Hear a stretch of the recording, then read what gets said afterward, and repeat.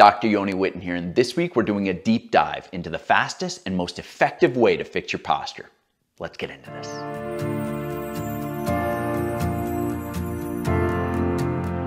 Posture correction is a subject that I receive questions on a daily basis, which isn't surprising at all when you consider just how common this problem is.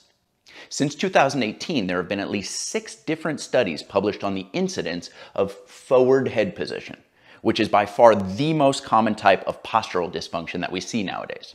And all those studies added up show that about 70% of our population is now suffering from overt signs of what I call posture prolapse syndrome.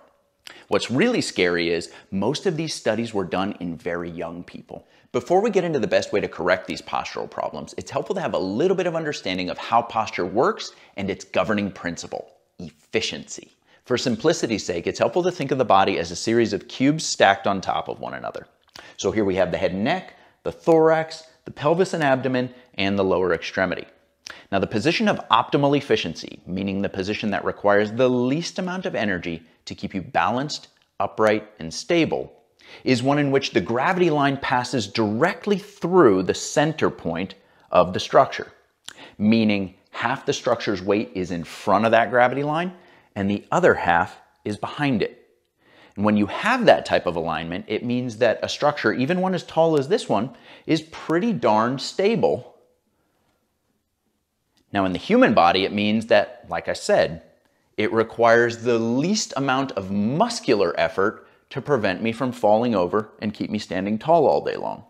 What you want to see with a posture to know that you're in that position is that a gravity line passed through the whole of your ear should then pass through the center point of the shoulder, the center point of the hip, slightly behind the knee, down through the ankle, and to the floor. That's what your body's looking for.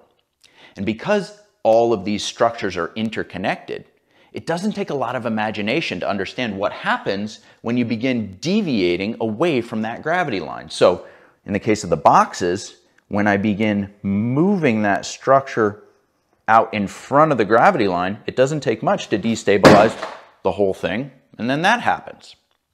Now, the higher up the segment is that you move away from the gravity line, the greater that destabilizing effect is going to be.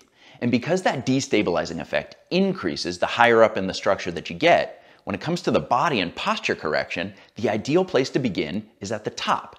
Even small changes in the position of your head can have a profound effect on the alignment and position of the joints throughout your entire body. Which is why my #1 recommendation for most people when it comes to fixing posture is to increase the strength and stamina of the muscles of your head and neck. Now, there are a lot of different ways to do that, but for any exercise or technique to be maximally effective, what you need are 3 ingredients. First, you need overload. That means you need to challenge the muscles with more resistance than they're used to handling, which will force them to become stronger. Second, you need progression. That means slowly and steadily over time, you need to be able to increase the demand of what those muscles are accustomed to dealing with, which will keep you improving over time. And then finally, you need specificity. You need to challenge the muscles in the same way that they're expected to function in real life. This simple device checks the boxes for all 3 of those criteria. This is called the active traction unit, and I'm going to show you how it works. You wear the active traction unit exactly like you would a headband. So you can see here that it's resting just above my eyebrows. Now I'll point out that the weighted portion of the band, which sits in these 2 tubes, is concentrated directly to the front. There's no weight on the sides. There's no weight in the back. So the effect that this has on your body is to gently pull your head forward and downward into flexion. Now, the really amazing thing about this is that your body's natural response to this downward pull, with no instruction whatsoever, is to create an equal pull in the opposite direction. So it actually pulls you into this position. So most people actually find that they're taller while they're wearing their active traction unit. And because the governing principle of posture is efficiency, your body is going to seek out, while you're wearing this, the position that gets half of your body's weight in front of the midline of your body, the gravity line, and half behind. And because we've added this extra weight to the front, it's going to pull your head even further back. And it does this by putting more curve into your neck. Now, studies have shown that wearing head weighting devices like this one can increase neck curve in as little as a single 5-minute session. Now, that 5-minute session can consist of just wearing the device while standing, which I'll often do at a standing workstation, or you can walk forward and back in your living room while wearing it. You just need to make sure that you keep your eyes up while doing so, and your body will be seeking out that optimal carry position the entire time. The active traction unit accomplishes the overload effect through the use of the 2 weight tubes and actually adding this very concentrated load to your body. Now, the great thing is that the unit itself is adjustable. So for people who are just starting out, or if your fitness level is very low, you can actually remove a pound of resistance and start with as little as 1 pound and work your way up from there. Now, it accomplishes progression by building up your time as you go, which will increase your stamina.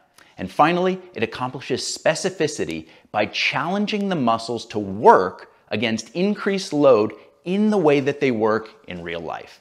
When first starting with active traction, I typically recommend that you begin with the lowest weight setting and a time of just 30 to 60 seconds. And I also recommend that you stand in just one place rather than walking around. Now, you should do that for a week or 2 until you get used to the feeling of having that extra weight on your head. So give your body some time to adjust and figure out how to get into that optimal carry position.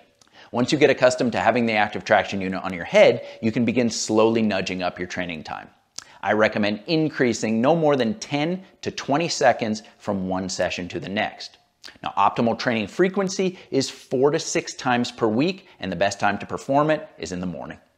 Thanks so much for watching. I really hope that you enjoyed this video and that you'll put the information to good use. To pick up your active traction unit, use the link in the description down below. I'll also put a link for that here. But before you click over, make sure to give the video a thumbs up and subscribe to the channel so that you're updated every time a new video drops.